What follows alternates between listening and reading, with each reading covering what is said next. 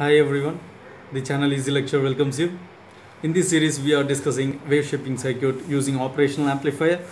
So we have already discussed a lot about clipper and clamper, and in this video we are going to discuss how to perform sampling and holding operation using operational amplifier, which is another wave shaping circuit.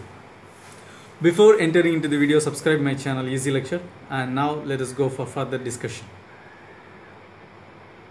Okay. So what is meant by sampling and holding? Here sampling and holding operation, it is highly useful in communication field. It is used to convert an analog signal into digital signal, and we have discussed already about converting an analog signal into digital signal in my another video, and it is available in my playlist digital communication, and you can watch them for more explanation related to this. Now let us focus our discussion related to how to perform sampling and holding operation using operational amplifier, right? So here sampling and holding operation, sample and hold circuit, it performs two operations. One is sampling operation and another one is holding operation. So what is meant by sampling? Sampling means the output signal follows the input signal. So whatever the input signal is, the same signal appears in the output signal when sampling is done. Okay, and when holding is done, the output signal is maintained at a particular level. It is holding its amplitude level. It is holding its last amplitude level. So that is the thing. Okay, so this is holding operation. So there are two operations performed here, and we have to decide the time period for which sampling should be performed and the time period for which holding operation should be performed. Okay, so we have to give the control signal to perform these things. Okay, so when we look into the circuit of sampling and holding circuit using operational amplifier should be there, and the signal which has to be sampled and which has to be held, that is given to one point, and the controlling signal has to be given.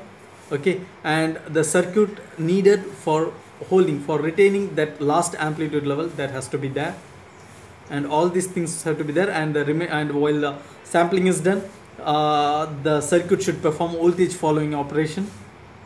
With this idea, if you design a circuit to perform sampling and holding operation using operational amplifier, and it appears like this, right? So here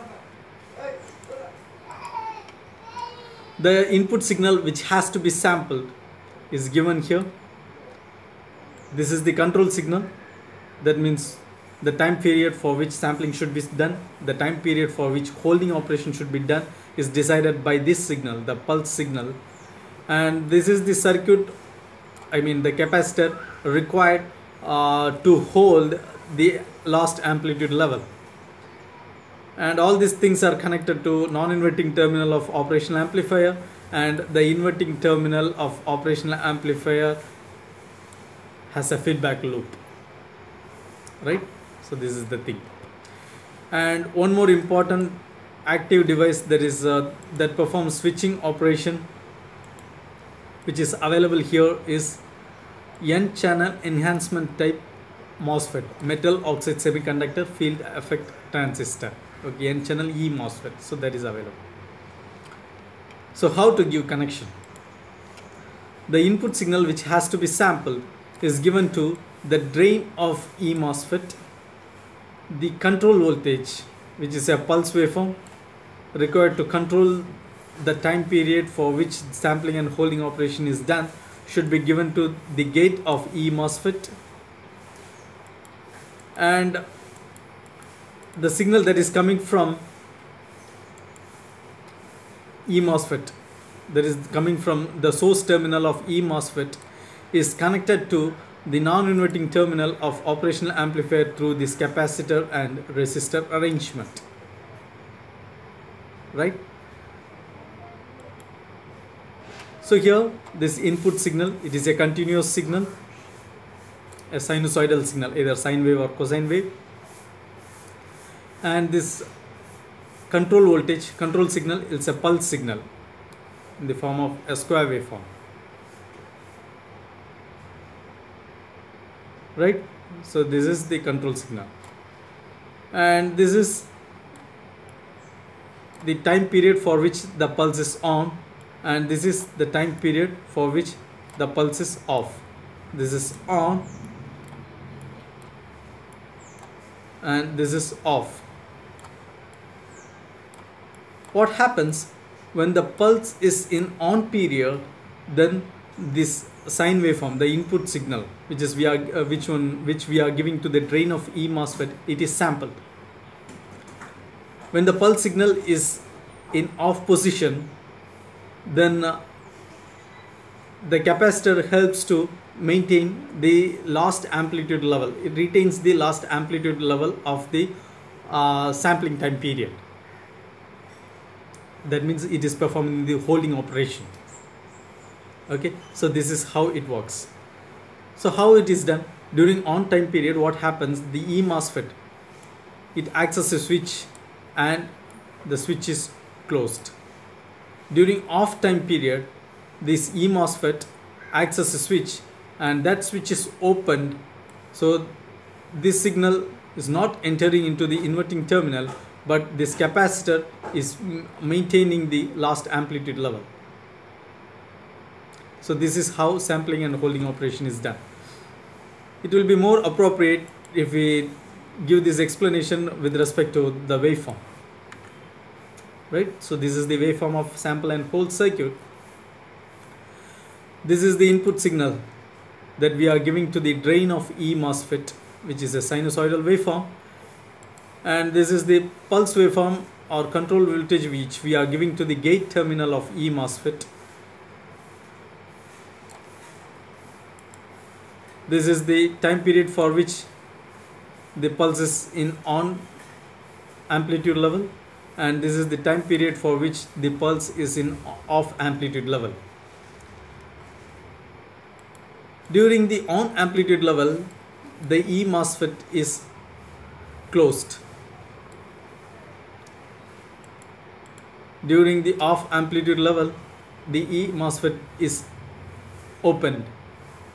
When E-MOSFET is closed, the input signal reaches the output because it is basically a voltage follower circuit. During off period, the E-MOSFET is opened and it has to come to zero obviously, but we have connected a capacitor and resistor arrangement, so that capacitor helps in retaining the old amplitude level, the last amplitude level of sampling period, and that amplitude level is maintained. Again, this pulse is in on position, so E-MOSFET acts as a switch and the switch is closed, so sampling is done. Okay, so this portion of the signal which is in the output is same as that of this portion of the signal which is in the input. So this one appears here, right? Voltage following operation is done. Okay, so this sampling and holding operation, they are performed alternatively, right? So this is how sampling and holding operation is performed. And once again, I repeat, the sampling and holding operation, it is used to convert an analog signal into digital signal, and it is very much necessary to hold the signal at a particular amplitude level, because while sampling is done, while converting an analog signal into digital signal, and there is a chance for the signal getting completely curved because of the continuously varying input signal. So it is a continuously varying input signal, it varies continuously with respect to time, and this continuous variation may affect the conversion process, conversion of analog into digital signal. That conversion process may get affected due to this continuous variation, and in order to avoid this, that continuous variation should be maintained at particular amplitude, should be hold during alternate time slots, and that is performed by this sample and hold circuit.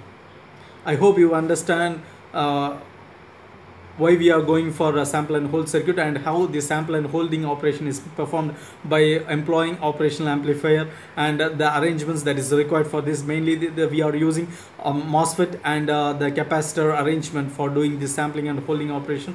I hope you have understood this complete thing, and if you like my video, kindly share, like and comment. Don't forget to subscribe my channel Easy Lecture. Again, we shall meet in another video. Until then, bye. Thank you.